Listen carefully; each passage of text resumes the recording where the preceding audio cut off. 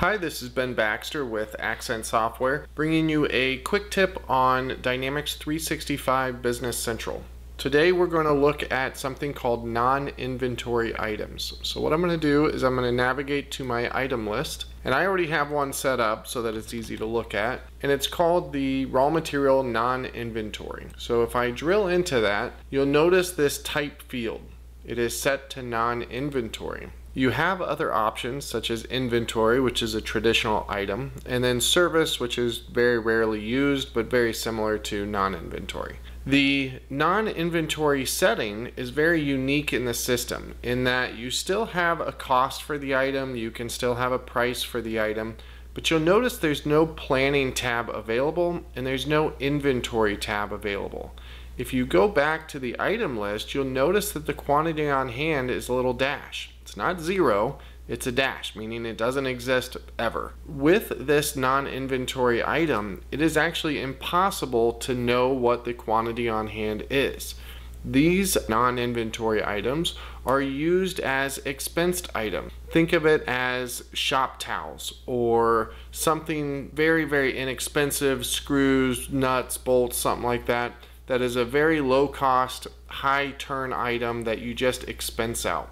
You still use it every other way that you normally would. So because it has a cost, because it has a price, I can buy and sell it, I can consume it on production, on projects, on service, on assembly. Anywhere that I would normally use an item, I can use this non-inventory item. Because there's zero quantity on hand, there is also zero inventory value.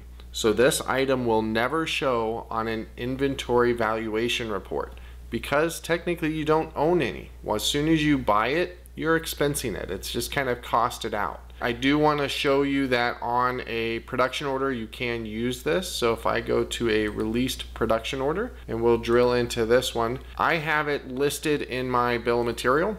So the non-inventory item is there, 5 pieces times I was making 10, so there was 50, and we've picked and consumed all 50, so there are 0 remaining, and it will show in the ledger entries. So if I go to the production order item ledger entry, so treating it like an item, you'll notice that the RM6000, that is my non-inventory item, is on there, and a quantity is consumed. Now keep in mind you're consuming from 0 to 0. So it's not like I had a big impact on my inventory or anything like that. In fact, there was 0 impact on my inventory. But it is still applying the $10 in this case cost times the 50 units. So a $500 cost is applied to this production order. Even though they're expensed, I still want to account for that expense on the production order. Same holds true for using them on projects, service, assembly, anywhere else in the system. The last thing I want to point out on this, if I go back to my item list and I pick a different item that is not a non-inventory item, so this is a type inventory, which means it has quantity on hand. You can see it has an inventory tab with a quantity on hand. This item could still be removed from my inventory valuation report. So there is a field here called inventory value 0. This makes it not appear on the inventory valuation report. So if there are items, you expense them, but you need to know quantity on hand, this might be a better option for you. You should work with your partner on it to make sure that it is doing what you expect it to do and that you can process the items and financial impact the way you need. So with that, that's the tip. I wanted to make you aware of that capability within Business Central.